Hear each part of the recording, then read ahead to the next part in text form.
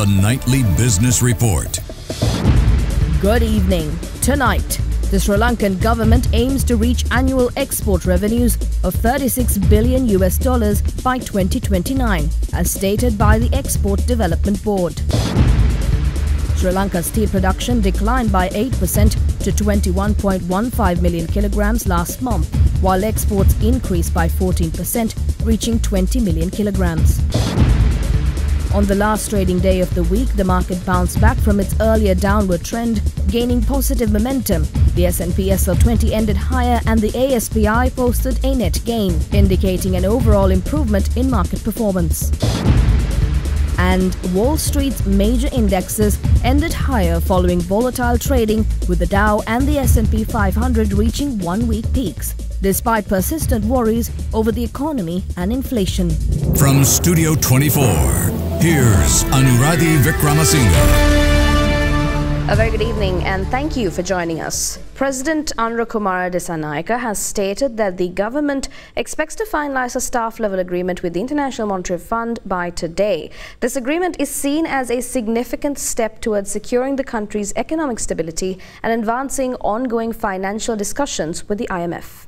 The president made the announcement while delivering the government's policy statement. President Anurakumara Dissanayake revealed that he expects the staff-level agreement to be signed by tomorrow, adding that the journey going forward with the IMF is a decision move. President Dissanayake further said that he is also hopeful that debt restructuring talks will be completed by December this year. He said his party was elected to power at a time when discussions on debt restructuring with bilateral creditors and international sovereign bondholders were at the final stages.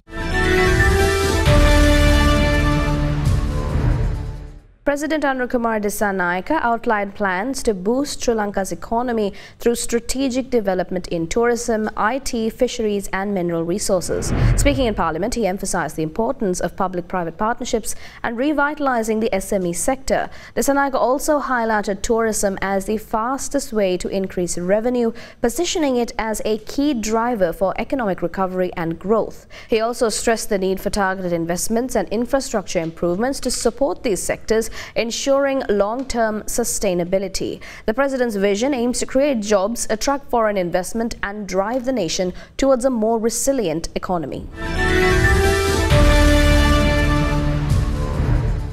The Sri Lankan government has set an ambitious target of achieving annual export revenues of $36 billion by 2029, according to the Export Development Board. Sri Lanka's Export Development Board has unveiled an ambitious plan to nearby double the country's export revenue by the year 2029. As outlined by the EDB chairman Mangala Vijayasinghe, the strategy aims to boost merchandise exports from the current average of $12 billion to $25 billion, while increasing service exports from $3.6 billion to $11 billion over the next 5 years. The plan also targets a significant acceleration in the country's export growth rate from the current 4 to 6% to a projected 14 to 15% in the beginning of next year. By 2029, the government aims for a total export revenue target of $45 billion, including earnings from tourism. During an EDB media briefing, Vijayasinghe emphasized the government's deep understanding of the critical role exports play in driving economic growth and highlighted the various strategies set in place to achieve these ambitious goals. Sri Lanka is enhancing its transshipment operations with strong backing from fast-growing economies, particularly India, as the Sri Lanka Ports Authority accelerates key development projects. The Port of Colombo, Sri Lanka's primary transshipment hub, handled 8.2 million 20-foot equivalent units in this year, reflecting a 10.5% year-on-year growth. With major development projects underway at the East and West container terminals, the port's capacity is set to nearly double the 15 million TEUs upon completion. Key developments include the expansion of the East Container Terminal jetty, which will stretch from 600 meters to 1,320 meters, with construction expected to be completed by mid-2026. The Colombo West International Terminal, which is a public-private partnership involving India's Adani Group, John Keells Holdings and the Sri Lankan Ports Authority, is scheduled to begin operations in next year February with an initial 700-meter section. The full 1,400-meter terminal is expected to be operational by late 2026. Consultancy work for the next phase of the West Container Terminal expansion is already underway, with plans to add an additional 1,400 meters of terminal space, further boosting Colombo's transshipment capabilities. Sri Lanka's tea production dropped by 8% to 21.15 million kilograms last month, according to the latest figures, while exports saw a positive growth of 14%, reaching 20 million kilograms. Sri Lanka's tea production saw a slight increase in the first 10 months of 2024, rising by 0.5% to 217.65 million kilograms, compared to 216.49 million kilograms in the same period last year, according to data from Ceylon Tea Brokers and the Sri Lanka Tea Board. While production experienced modest growth, exports showed a more robust performance, with a 1.7% rise, reaching 203 million kilograms. October 2024 proved to be a strong month for Sri Lankan tea exports, as earnings surged by 32.6%, totaling $126 million, compared to $95 million in October last year. Over the first 10 months of the year, export earnings amounted to $1.1 billion, marking an increase from $1 billion in the same period in the last year. This positive trend in both production and export earnings highlights the resilience of Sri Lanka's tea industry despite ongoing challenges.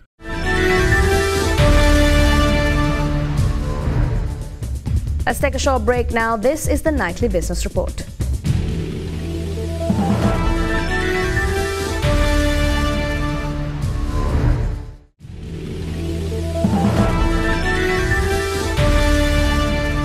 Welcome back to the Nightly Business Report. On the final trading day of the week, the market reversed its previous downward trend, gaining positive momentum. The S&P SL20 closed higher and the ASPI recorded a net increase, reflecting an overall improvement in market performance. For further insights, we spoke with Vinodini Rajapupati from First Capital Holdings. Thank you. The Colombo Stock Exchange concluded the week on a positive note, rebounding from yesterday's profit-taking. However, retail participation moderated compared to previous sessions. Investors maintained a bullish sentiment towards banking sector stocks, with notable interest in Commercial Bank, Pan Asia Bank and Ceylon Bank. Furthermore, select stocks in the hotel and plantation sectors sustained investor interest throughout the trading session. Consequently, the all-share price index closed the day at 13,054, reflecting a gain of 72 points from the previous session. Similarly, the S&P SL20 index recorded an increase of 10 points, ending the day at 3,871. Meanwhile, the market turnover experienced a 51% decline compared to the monthly average, settling at 1.9 billion rupees for the day. The banking sector led the market turnover, contributing 39%, while the capital goods and food, beverage and tobacco sectors collectively accounted for 23% of the total turnover. The top three gainers for the day were Nation Lanka Finance, Ceylon Printers and Paragon Ceylon. On the other hand, the top three losers were Blue Diamonds non-voting, Bukit Dara and Nations Trust Bank non-voting. The market reversed its previous downward trend at the start of the week, gaining positive momentum over the last 3 days. The S&P SL20 closed higher and the ASPI recorded a net increase. For further insights, we spoke with Manusha Kandanarachi from First Capital Holdings. Thank you. During the week, Colombo Stock Exchange experienced mixed trading activity with investor interest centered towards banking, hotels, food, beverage and tobacco and blue chip stocks, generating moderate turnover levels. Moreover, mixed participation from both retail and high net worth investors also observed. The Colombo Stock Exchange started the week in a bullish note following the landslide victory of the ruling government, which enhanced the positive sentiment of the investors as investors extended the positive sentiment of the previous week, with all share price index soaring to 13,231, gaining 32 points on Monday. Banking stocks and blue chip firms took the center stage with increased participation from both high net worth and retail investors. Towards the middle of the week, selling pressure and profit taking emerged predominantly in the banking and blue chip counters as the all share price index experienced few volatile trading sessions. Despite this, investors maintain a positive sentiment towards hotel sector counters, with a surge of interest in the Kingsbury, John Keel's Hotels and Maraveri resorts emerging in the market, along with stocks in the food, beverage and tobacco sector such as Ceylon cold stores and Butterballa plantations. However, this turn proved short-lived as the market shifted to an upward momentum, closing the week on a positive trajectory. With that, all share price index experienced a 1.1% decrease compared to the prior week's close of 13,199 and closed the week at 13,054. Moreover, the average daily turnover decreased by 51% to 2 billion rupees, largely due to a lack of off-board transaction in the market. Meanwhile, banking, capital goods and food, beverage and tobacco sectors contributed majorly to the overall turnover. Furthermore, foreign investors maintain a net selling position for the week, resulting in a 2.1 billion net foreign outflow. This was primarily driven by falling selling on stocks such as John Keel's Holdings, Sampath Bank and Melstar Corp.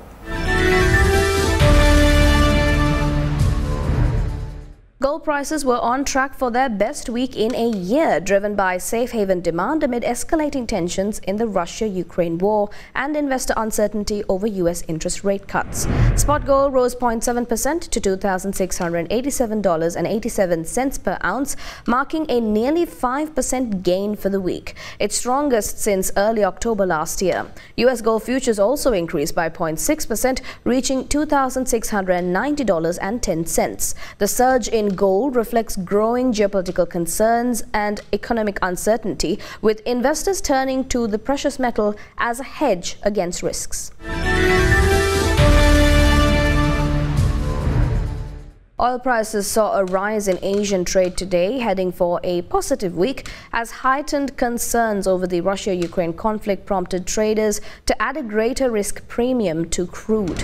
Brent oil futures for January delivery climbed 0.4% to $74.54 a barrel, while West Texas Intermediate crude futures rose 0.5% to $70.10 a barrel. Both contracts were up between 4% and 5% for the week, reflecting strong market sentiment.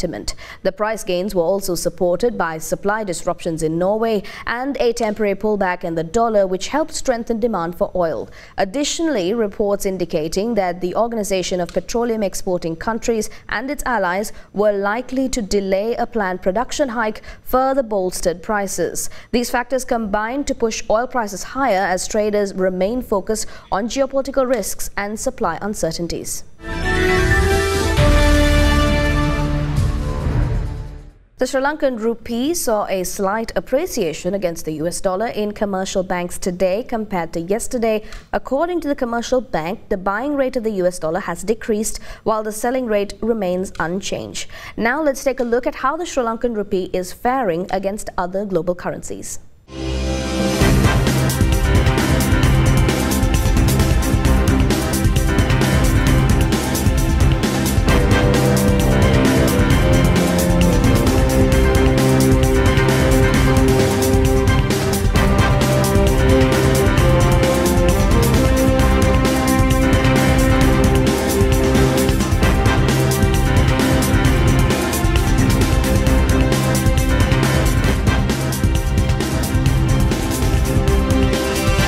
A short break now. This is the Nightly Business Report.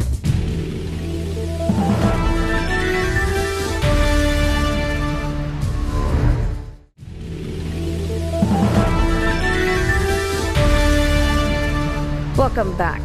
Jetstar Asia marked the launch of its direct flights between Singapore and Colombo. Jetstar Asia's Flight 3K333 took off from Singapore's Changi Airport, marking the launch of the airline's new direct route to Colombo.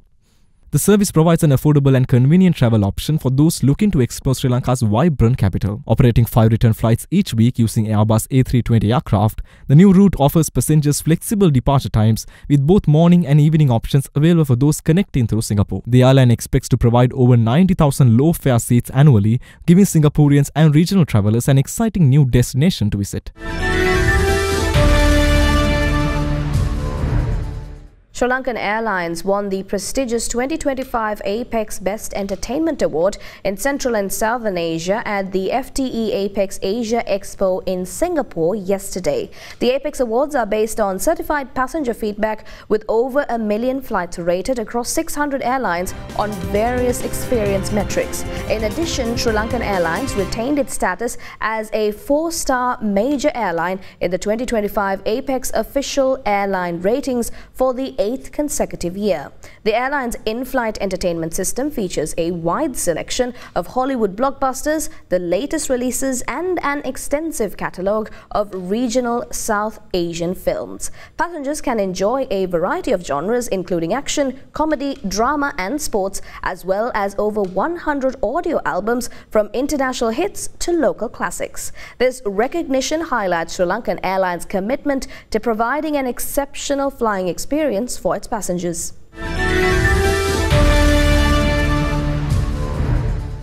Galadari Hotels PLC has signed a landmark restaurant management agreement with Soho hospitality corporate service provider FZCo, a leading restaurant operator based in Dubai, UAE. Galadari Hotels PLC has entered into a strategic partnership with Soho hospitality corporate service provider FZCo, a prominent restaurant operator based in Dubai, UAE, following a decision by the Galadari Hotels board on last week. This landmark agreement marks a significant step forward in enhancing the dining experience at Galadari Hotel. The agreement will facilitate the development, management and operation of the renowned Above 11 restaurant at the hotel. Soho Hospitality, known for its innovative and world-class dining concepts, will bring its expertise to this exciting venture. The agreement grants Soho Hospitality the exclusive rights to use the esteemed name and mark Above 11 or mutually agreed upon alternative, ensuring a premium dining experience that reflects their commitment to the culinary excellence. This collaboration aims to elevate the gastronomic landscape of Colombo, offering both locals and visitors a sophisticated and memorable dining experience. Now, Local Hospitals PLC has appointed Dr. Chamara Bandara as an independent non-executive director to its board. Dr. Bandara holds a PhD in business management and an MBA and is the founder of SCB Corporate Doctors Limited and Berry Technology Limited. With experience across industries like construction, hospitality and garments, he is also the vice president of AAT Sri Lanka and an independent director of Kapruka Holdings PLC. Dr. Bandara has previously served as country representative for Faster Capital Global Incubator and a council member of Rajarata University of Sri Lanka. His extensive leadership experience is expected to add significant value to the board's strategic direction and decision making. Commercial Bank of Ceylon has announced a partnership with AgStar PLC to promote smart agriculture machinery and equipment via the bank's Diribala Green Development Loan Scheme. A memorandum of understanding between the bank and AgStar has opened the door for farmers who take out loans from the bank to purchase advanced agricultural equipment from AgStar, such as intercultivators and irrigation systems, with exclusive discounts and added benefits. Under this agreement, AgStar will offer a 5% discount to the bank's customers, along with free advisory services and complimentary installation of the equipment. The collaboration is aimed at promoting smart agricultural practices, providing farmers with tools that enhance precision watering, soil management and pest control.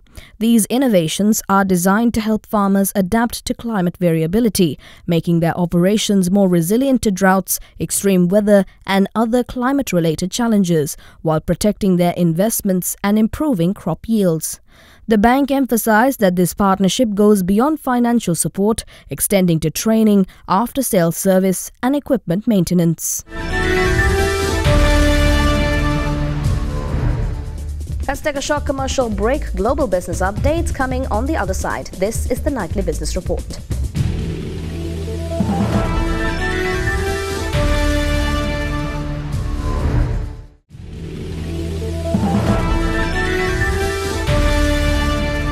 Welcome back to the Nightly Business Report. Most Asian stocks rose today, supported by gains in chip-making and cyclical sectors, which helped markets navigate heightened tensions surrounding the Russia-Ukraine conflict. Regional markets drew positive momentum from Wall Street, with chipmaker stocks, notably Nvidia Corporation, benefiting from a record high set yesterday. Japan's Nikkei 225 index climbed 1.2%, while the TOPIX rose 0.8%, fueled by gains in tech and cyclical stocks.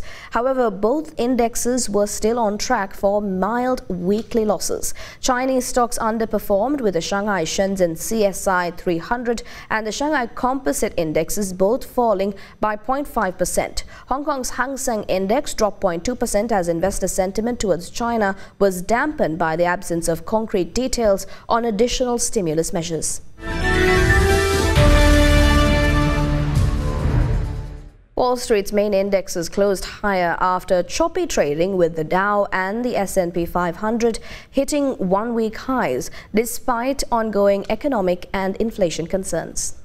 Wall Street's main indexes closed higher after choppy trading on Thursday, despite a drag by some big tech names. The Dow gained 1%, the S&P 500 added about 0.5%, and the Nasdaq ended roughly flat.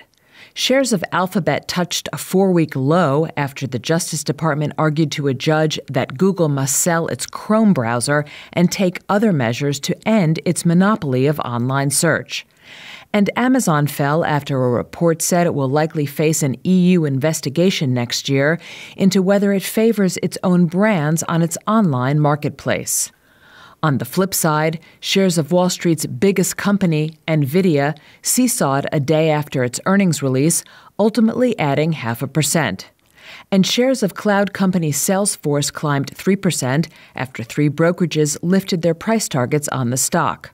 On the data front, last week's jobless claims unexpectedly fell, suggesting a rebound in job growth in November. Investors will be closely monitoring commentary from Federal Reserve officials before the mid-December policy meeting. Traders also monitored geopolitical tensions between Ukraine and Russia that sent crude prices higher and added a 0.8% gain in the energy sector. Indian conglomerate Adani Group lost around $27 billion in market value after U.S. prosecutors charged its billionaire chairman Gautam Adani over an alleged bribery and fraud scheme. Indian conglomerate Adani Group lost around $27 billion in market value on Thursday after U.S. prosecutors charged its billionaire chairman over an alleged bribery and fraud scheme. Gautam Adani's flagship company, Adani Enterprises, closed down 23% in its worst one-day drop since February 2023 and its lowest since November last year. Other group firms also fell between 7 and 19%. The fundamentals of our company. The US indictment accuses Adani, one of the world's richest people, his nephew, Sagar, as well as 6 others, of paying $265 million in bribes to Indian government officials to obtain solar energy supply contracts. Arrest warrants have been issued in the US for Adani and Sagar. In a statement, Adani Group dismissed the accusations as baseless and denied and vowed to seek all possible legal recourse. Prosecutors also alleged the Adanis and former Adani Green CEO Vineet Jain concealed corruption from lenders and investors to secure $3 billion in loans and bonds. Adani Green Energy cancelled plans to raise $600 million in US dollar-denominated bonds after the news. Some Adani dollar bonds also slumped, with prices down 3 cents to 5 cents. And that's all from us here at the Nightly Business Report for this week. We'll see you again on Monday with the latest updates across the business globe. Until then, I'm Anuradhi Vikramasinghe. Thank you very much for watching. Have a great weekend.